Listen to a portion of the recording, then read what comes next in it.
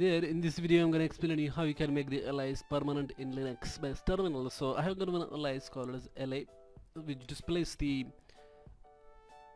all hidden files. So it is as good as ls-a command.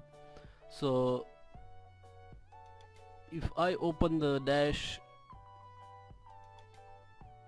.bash rc file, you will notice that I have got entry for that particular alias over here. As you can see, that entry is over here. So that's how you can make it permanent. Just put that particular line alias LA is equal to whatever command into the .bash rc file. So .bash rc file is the file from where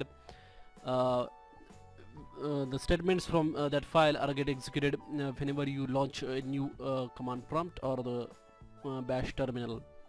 So based upon how your system is reading the values or reading the files when it starts, you can put this particular command or the line in that file.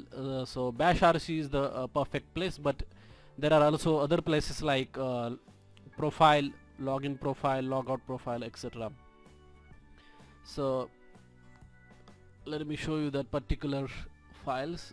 So that bash rc file, this is one place where you can put that particular line, and you can also put that particular lines in other files as well, like bash dot profile or login profile, etc.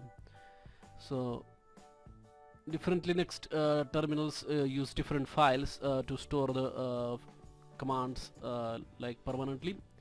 So basically I use .bash rc file. So that's how you can make the aliases permanent in Linux based terminal. If you like this video, hit like button.